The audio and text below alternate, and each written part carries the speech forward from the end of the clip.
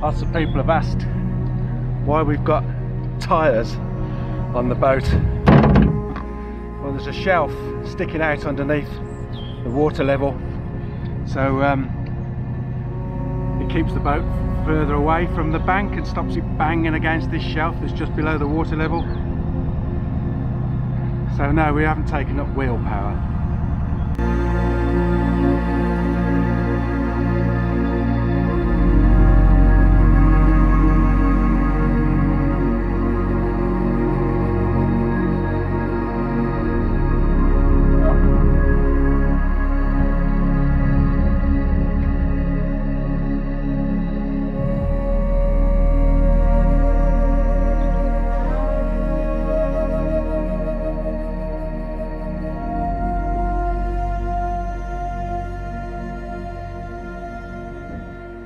On the move for water again. It's been 2 weeks but 1 day since we filled the tank up with water. We've been really frugal with our consumption, and we need to get rid of the rubbish. Also, we've been collecting other people's rubbish out of the canal, so we've got quite a bit stashed down there. So we're going to do that, fill up, turn around, come back. But we're not going to moor up where we were before. We're just going to creep another couple of miles closer to Middlewich, in the country a bit, and because we're going to creep closer to Middlewich over the next few days or so to the next water point that way, and go and see the boat, see the progress. Hopefully lots been done to it. We've had a few setbacks with people there being ill and also having to self-isolate for days at a time, so not much has been done, I'm afraid. But you can go and view properties if you're moving house, and you can move house in this lockdown as it is, so we've reasoned that we can go and see the boat as it's our next home. And obviously we'll take all precautions, face masks, distancing, etc. So be great to go and see it and see what's been done. We've not been there for a month, so hopefully the guys have been able to crack on with it now. We were hoping to be on board by now, but it's understandable given the circumstances, eh? It's a cold day. It's about 2 degrees, something like that, Celsius. And it feels really strange moving the boat. It's you get sort of lockdown fever. You get a bit cozy, just stuck in the same place. You don't want to move. You just think, oh, we'll move another day, and you put it off and you put it off, and then it becomes a bigger thing than it actually is, moving the boat. So yeah, it's lovely. He's stood on the back here. Fran's downstairs getting dressed and just doing the washing up. That's why I volunteered to come up here. So nothing else to report, all the same, no change.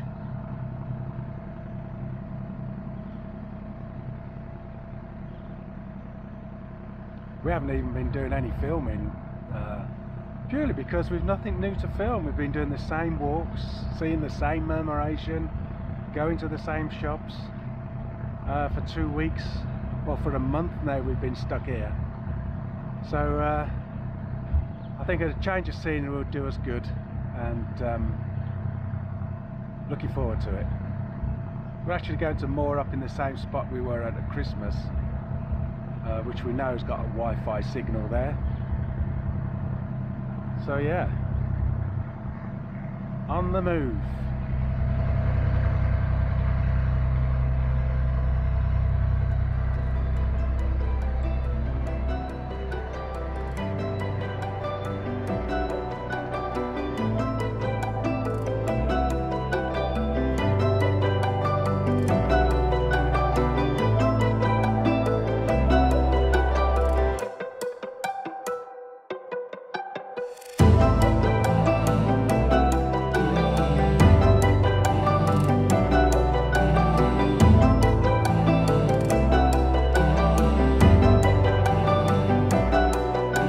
that's what you call lazy vlogging. Point the camera where you're going and stick it on time lapse with a bit of music over the top. Haven't thought about this at all. So turned around and 2 miles to go to the water point. So just take it easy, take it slowly, no rush.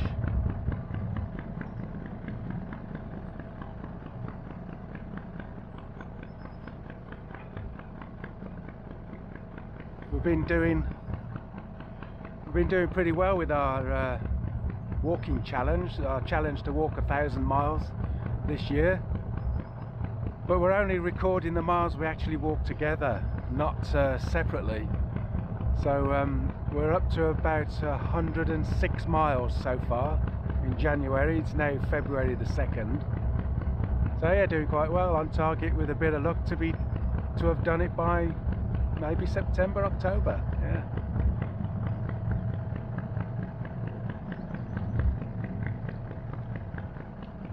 I think I'll speed up a bit. We are actually just crawling along.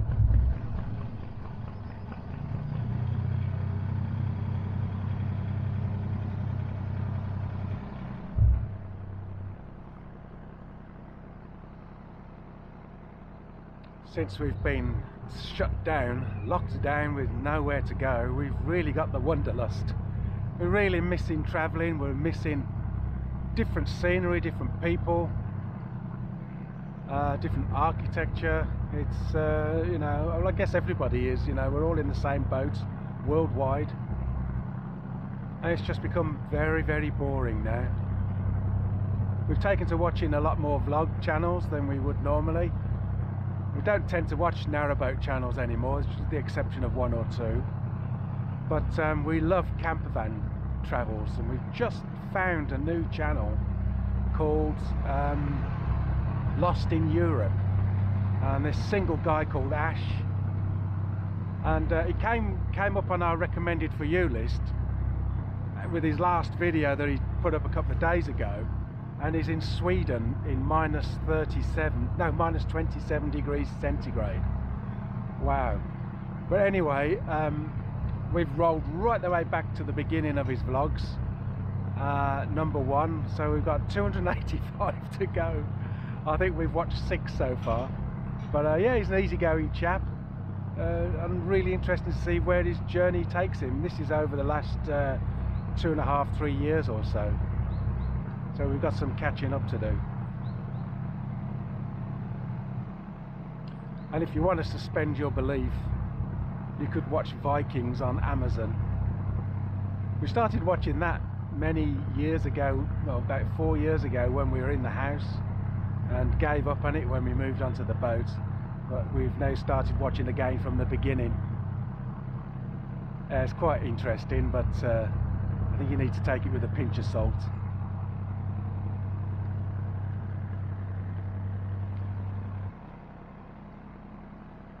So that's the extent of our cultural viewing. Fran's going to give the dogs a walk when we get to the bridge further up. She's going to jump off again and walk the dogs to the water point.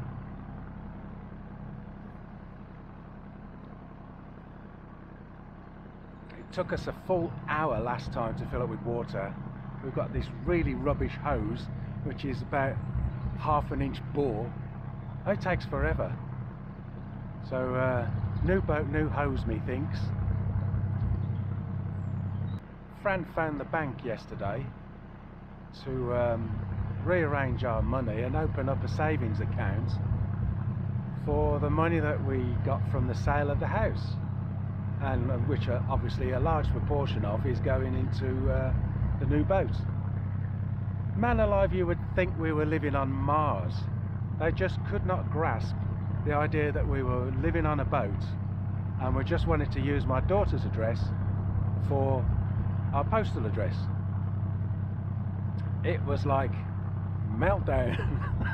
And she had to put Fran on hold. Fran was on the phone for an hour, over an hour, trying to sort it out with them. In the end, the girl says, "I'll ring you back," And then she rang back a couple of hours later and said there's been much machinations at this end, discussions about how we can work this, blah blah blah.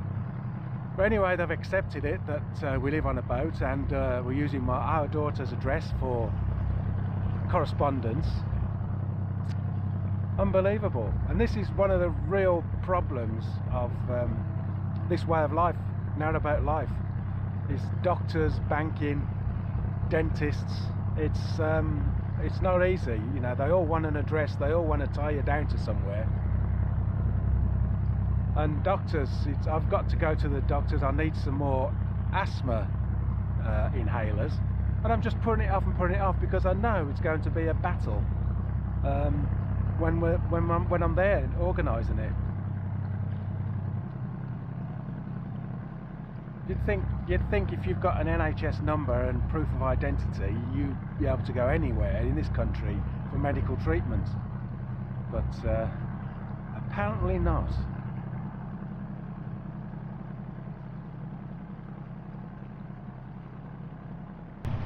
Here she comes. Hello. Got a feeling of deja vu here. The only difference being it's not raining today, hun. No, and it was supposed to be. We weren't looking forward to this, were we? Because No. The forecast was for double raindrops, 95% or above, all day. So, as much as we're bored with doing this journey now, this is a bonus because it's dry. And the other bonus is that when we stop for water and everything, there's some good showers there. Yes. And I'm going in there for half an hour. We're going to have a nice hot shower instead of a tepid cool one. So it's a housework day, isn't it, today, really? Water, rubbish. Yeah.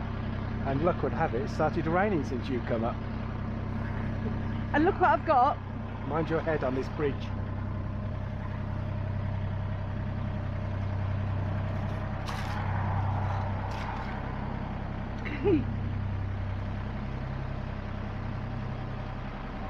You're okay to come up.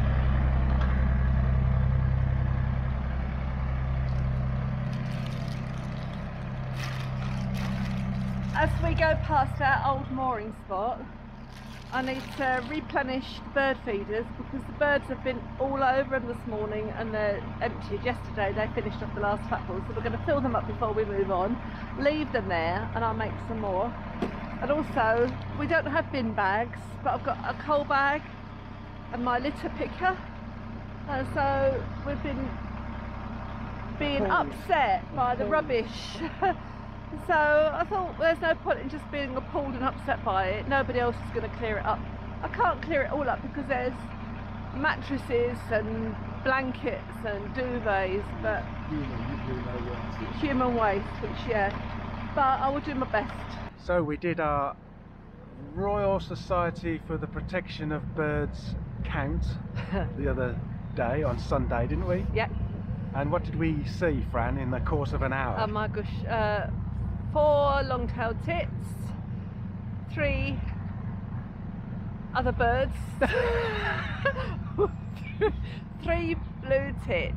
We saw great tits, a robin, a blackbird, a buzzard. Yeah, a magpie. I think that's it. And we couldn't count them, but just as I was standing... 2 wrens. Oh, wrens, yeah. But as I was standing for my hour looking out the windows, a whole flock of lapwings were circling over the boat. There must have been hundreds of them, wasn't 300. We can't count, we couldn't count them anyway. You can't count 300 flying birds, but you can't include them when they're flying. But I wouldn't have seen them if I'd not been just standing still watching. And as much as we think we're quite observant, we're not. We must miss loads of stuff. So we did say we might just spend an hour just standing looking from time to time now. Well, why not? We've got all the time in the world for standing and staring, as the man in the poet said. The man in the poet. The man in the poet. Lockdown as having lots of effects, including we've become a bit, I'm not going to say lazy, a bit stagnated. I have been talking about this. Oh, have you? Yeah. Well, there you go. Not to too much detail. But a journey like this, is a chore now. We don't particularly want to move. I guess because we're not going anywhere new, are we? No. But you wake up in the morning and it's sort of 11 o'clock before we're doing anything. And I think it's the same for everybody. We need to get our va-va-voom back. I was reading an article in the paper the weekend about this very thing, your brain becoming stagnant because you're staring at screens for too long during the lockdown and you're not thinking how you used to think. So there's a few exercises to get your brain back into gear. And what were they then? Well, one of them, which I woke up this morning doing, and I got as far as K before I became bored, is think of two countries in the alphabet. So two countries beginning with A, B, C. Oh. So he starts off with Azerbaijan, Argentina, Belarus, Belgium. See, and like that, and it's quite good exercise actually. It doesn't get you rummed, especially when you get to X. Xanadu, is that? I thought you were going to say, especially when you get to X amount of years old. Oh, yeah. But what country begins with X? I can't think of one. No. And why? My brain went Uruguay, but oh. Uruguay? Yugoslavia? No, it doesn't exist anymore. The other thing that we noticed in the weekend paper was a double spread on all their different crossword books that they do. Yeah. Didn't they? So we are going to purchase several crossword books. Right, I've got to get ready because I'm getting off with the dogs in a moment and doing my duties. We're going to pass a boat in a minute that's very recognisable to some viewers. We can't mention it, so no. I'm going to have to turn the camera away, I'm afraid, because he might not want us or to they, tell you. or she. They. Might not be a he. No, it could be a them. Might not want us to let you know where they are, so I don't think he's on board anyway. Or she, or they. Or they.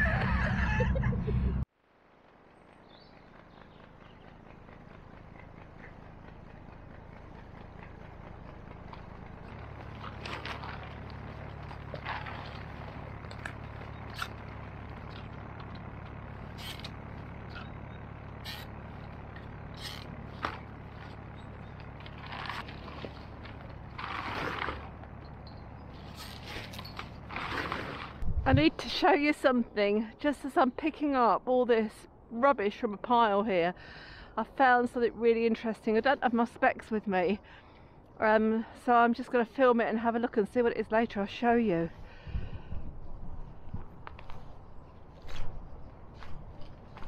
Some kind of really interesting mushroom. I've got no idea, I've never seen anything like it. But amidst all this rubbish, nature's still pushing up little bits of beauty. It's amazing. Anyway, on with my job. But I've had to walk away. I can't tell you how disgusted I am because I've got my bag of rubbish. While I'm picking it up, I've turned around and seen Archie, and I don't want to offend anybody, but there was a huge pile of human poo with toilet paper all around it, and without being too explicit, Archie was in the midst of it. I just speechless. So this is the remnants of what stopped us from moving on Friday for water, and it went right across the canal, completely blocked it. There's the stump the other side. So fortunately it was all cleared yesterday, and no, we won't be collecting the firewood, not without getting a huge barge to store it on for 2 years, but at least we can get to water now. So there you go. I had to stop filming back there because there was just nothing more to say about it really, but I'm just walking along thinking about it, and I don't know what we do about this problem. Most of the canals, I would say 95% of it is lovely, is clean, and there's no problem. Sorry, my bag of rubbish is really heavy. But you got the odd spot like that where it would seem that once there's 1 or 2 pieces of rubbish, everybody thinks it's okay to drop their rubbish there. it doesn't help that beyond us, behind me, there's no rubbish facilities for ages. They were about 1.5 miles in front of me from where that was, and that's where I'm carrying the rubbish to. But it was obviously boaters' rubbish. Amidst all the stuff that was there was fenders, old fire extinguishers, just everything. And I don't know what we do. If I report it to CRT, I guess they will come down and clear it up, but is it their responsibility to clear up other people's rubbish? I don't know.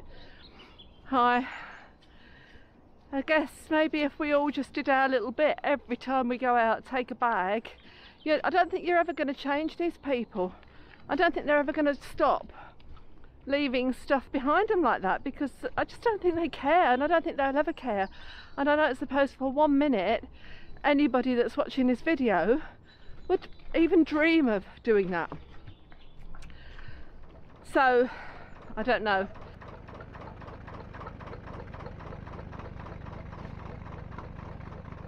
These guys have been the absolute lifesavers of boaters. They've been going through the snow, through the really bad cold weather. They break the ice to get through, and they've been travelling, I know, well into the night, some nights in the dark, just to get our supplies to us all. And I don't know where we'd be without them, and they're always cheerful.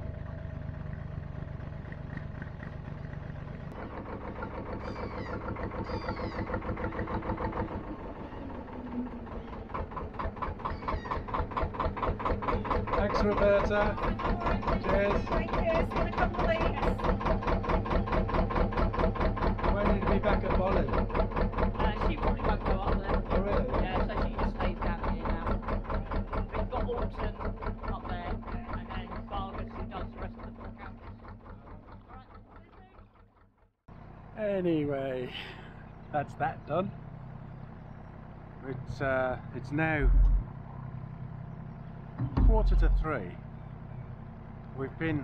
We left 4 hours ago, so it's an hour's cruising to get there, an hour's filling up, half an hour having lunch, and half an hour in the shower. But we had to wait for a while, because on the way in, a guy that was moored up decided he was just going to push off in front of me so he'd get to the water point before me. So he waited. No,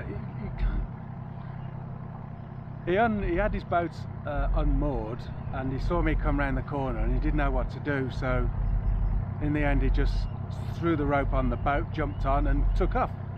Well, by the time he took off, I was only 2 boat lengths behind him.